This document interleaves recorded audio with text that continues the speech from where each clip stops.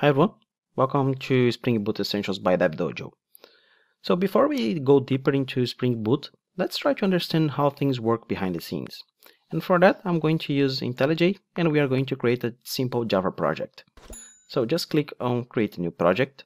I'm going to use Java 11, Java version 1.06. This is the latest LTS version. Then click on Next. Click on Next again. Just define the project name and the project location. I'm going to name this project Spring Boot 2-Essentials.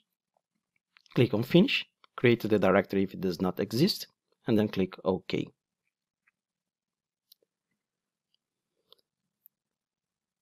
Just wait a little bit until the project loads. And now we are going to right click over Spring Boot-Essentials, and let's make this a Maven project by clicking on Add Framework Support up here, and then just scroll down all the way to Maven. You will see that the folder structure changed a little bit, and then we have here a POM file, and we have to start giving a name for the group ID. Let's just give this name as academy.devdojo, lowercase.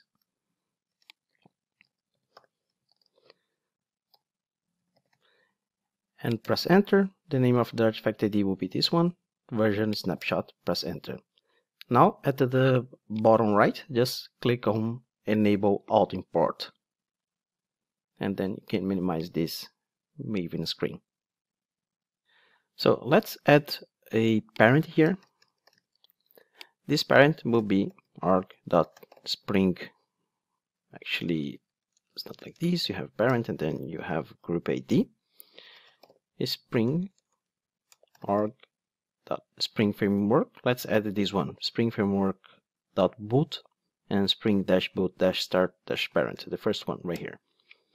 And the version, I'm going to use 2.2.6 release. This is the latest version at the moment I'm recording this video. Okay, we have the parent, and let's add one tiny dependency. Just added the dependencies tag and then one dependency here, and this dependency will be spring-boot-starter and search for starter web. Wait until IntelliJ finishes indexing everything, and now we have our POM file ready. So let's understand what we have here at this POM file. The parent, it's created by Spring Boot, and these dependencies, as you can see here, we don't have any specific version for it. So this is one of the things that Spring Boot is going to do for you. The first purpose, in my opinion, for Spring Boot is to allow you simple configuration. So basically, they try to avoid you to have several XML files configuring the entire project. And with this, one of the things that you have to do is just add the dependency, and you don't have to worry about the versions. Now, what dependencies are actually behind the scenes? If you click here and you go into the project detail, just right click and you go into module settings, and then you click over libraries. So these are the libraries that Spring Boot is bringing to you just by using Spring Boot Starter Parent and Spring Boot Starter Web. So as you can see here, we have several dependencies that are needed if you are going to work with web applications. So for example, we have for the mapping between JSON and Java classes, we have the Jackson binding. We have for logging, logback and SLF4J. Spring Boot will run embedded servlet containers. By default, it will be Tomcat, but you have another two options, that is Jetty or Undertow. And we have several other libraries coming with the specific versions for you. If you want more details, you can right click and go into Maven and show effective POM. So the starters, they are handling this version for you. So this is one of the benefits of using starters from Spring, is that you don't have to worry about compatibility. Spring already did that for you. So this is just the dependencies that we need to make a microservice that will run our small web application. Now let's go into main, and here at the Java package, let's create Java, some packages inside Java. Let's call this academy.devdojo.springboot2. And now we are going to create some classes inside this package. So the first one, we always need a domain class. Let's create a package called domain, and inside this domain package, let's create a new class, and this class, let's call it anime. So we have here anime class. Let's add one attribute. Let's call this private string name, and let's add a constructor and a default constructor without any parameters. I'm not going to add getters and setters because I would like you to see the problem when you don't add getters and setters to your class. Okay, now we have our domain class called anime, and let's create another class, and let's call this class. Actually, let's create a new package inside under the Spring Boot 2. Let's call this start, and let's create a new class. Let's call this class application start. Okay, application start is the class that's going to run this application. So when we just create a class like this, we don't have anything yet. We just need to add a public static void main method, and inside this we just call Spring application. Oh, sorry, Spring, not string. Spring application dot run, and we just need to send this application start class and then the args. Okay, so here comes with the Spring configuration.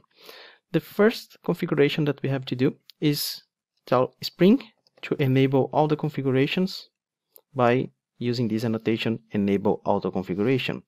So enable auto configuration will do several things behind the scenes. You can check the Spring documentation to see exactly what's going to do, but you can see here that by adding this at enable auto configuration, we have this small icon right here. So this is the IntelliJ Ultimate version, that's why we can see this, and if we remove, this is going away. So this means that this is a Spring component. So this Spring component will be loaded at the time that we are starting the application. So we have our class domain, we have our class start that's going to run the application, but we still don't have our endpoints. So let's create a new Java class, actually a new package, and let's call this package controller. And inside controller, let's create a new class, and let's call this anime controller. So this anime controller, it's just a simple class that will act as our endpoints exposure, and we have here one annotation that we need to use for Spring REST controller. So if you are already familiar with Spring, probably Spring MVC, you probably remember that we have add controller. What's the difference between add controller and add REST controller? It's just that the add controller, it's used by the Spring MVC, and when we were using add controller, we were able to pass views between the back end and technically the front end. And at REST controller, if you go inside, you will see that we have this annotation at response body. In simple terms, at response body, you are telling that the response of your endpoints, and this is going to be added to all the endpoints you have inside that class, is going to return like a simple string. So it means that you cannot send the views like you used to with Spring MVC. So this is what we are going to do. We could use controller, then we would need to annotate all the endpoints with at response body.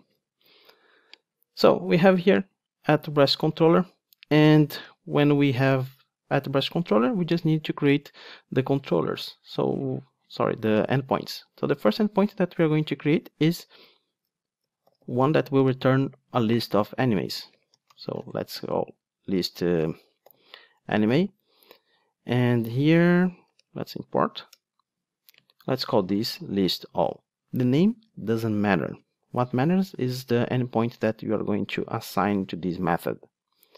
So just return as list. So this is arrays.asList, and new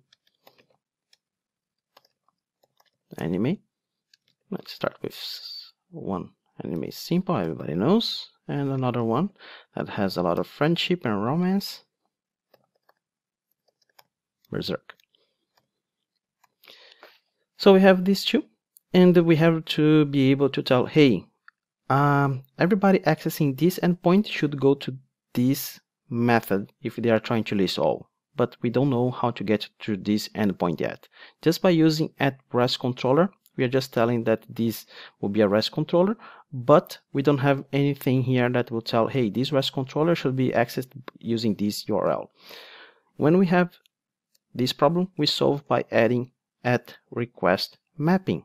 And @request mapping, we just give one small name here, and we have now the endpoint anime.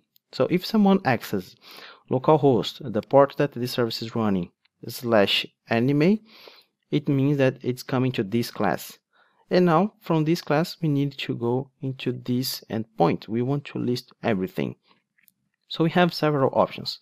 The old way, and you will probably see in some places, we have this @request mapping, and @request mapping will tell what kind of method you are going to return to access this endpoint. So it means that someone executed a request. This is the get. And here, if you want, you can give a path and say, hey, I want this endpoint to be represented by the list. It means that if someone is trying to access, they will need to access localhost.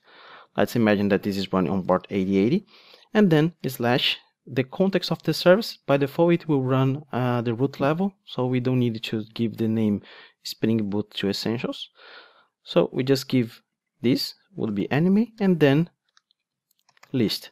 And when we access this by anime, Spring is going to forward that request to this controller, and then list, it's going to execute this endpoint. So this is the old way of doing this. @request mapping, you can see that there is a warning because I have SonorLint here, and it's telling to replace request mapping get by get mapping. So this is the new way of doing it. So get mapping, and we still keep the path, and we fix all the annotations, and we remove this guy. Okay, so we have here one controller that is a REST controller. The request mapping for this entire controller is anime, so all the endpoints will start with anime. And then we have here /list. If we don't send anything, by default, when you execute a get for /anime, it will execute this method. This means that you can only have one get with no path. But let's leave this here.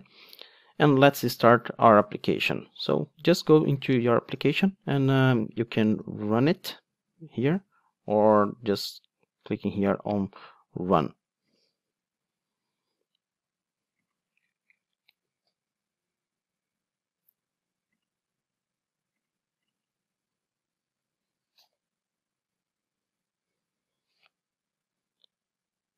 Okay, so the application it's started.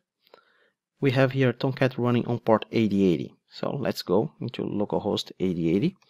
So localhost 8080 /anime /list. And we have our first 404. So when you have 404, it can be several things. For example, the endpoint does not exist, but in our case, it's something a little bit different. Can you see here that this is a Spring component? But if we go into our controller, we don't have this icon right here. It means that this is not a Spring Bean. We know that it's a Spring Bean because of the REST controller. Inside REST controller, you have @controller, and inside controller, if you keep going that way, you have the component. And component, it's going to tell this is a Spring Bean. Now, this is not being considered a Spring Bean because we didn't tell Spring that it should look inside this package. So what we are going to do inside start, we are going to add here one annotation called component scan, and we are going to tell, hey, please look inside the package academy.devdojo.springboot2.controller. Let me copy this. So by doing this, we are telling Spring to start looking into that package, and now if we go here, you can see that this is a Spring Bean. So this means that now we will be able to execute that call, and we will see something. So let's restart our application, and let's execute again, and we get one error, 500. So this 500 means that you have internal server error. It's a problem in our code that we have to fix. So as you can see here, no serializer was found for this class anime. It's a bit difficult sometimes to understand these kind of errors, but this happens when you don't have like your getters and setters, because Spring will automatically try to map the values that you have through get and set. So just make sure that you follow the Java convention for that. Now let's reboot the application again. And now let's refresh here. And we have the JSON response. So you can see the raw data, the headers, and the JSON. So as you can see, it's just application JSON, just a string. And this is done because we are using here the request mapping, request the REST controller, and response body. So this is the most simple way to create a Spring application without using the Spring initializer, or for the website, or for the IntelliJ. So why I did this? Because I would like you to understand what's happening behind the scenes. So once you know how things happen behind the scene, it makes it easier for you to debug your own code. So in the next video, we are going to use what we are probably going to use from now on in our daily lives. So I hope you enjoyed. See you in the next video. Bye.